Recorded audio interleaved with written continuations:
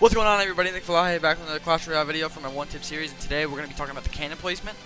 So let's get right into it. I'm trying to make these videos as fast as I can, that's why I just sped through that intro, but this replay isn't going to speed, so I'm going to start talking normally.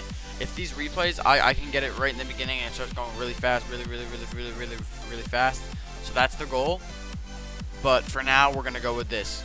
So, Musketeer going down the lane, sending that shit with fire spirits. I'm just testing out a deck with the two legendaries I have because I don't know what to do because I don't have the miner. So we're gonna be doing this, right? And then right now, look, we'll pause it right here. He's gonna play the HOG, a level 8 HOG, but I play my cannon right here, right? This is the spot.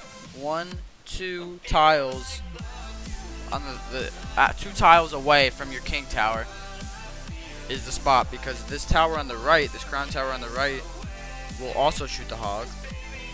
And now it dies because of those arrows from the right tower.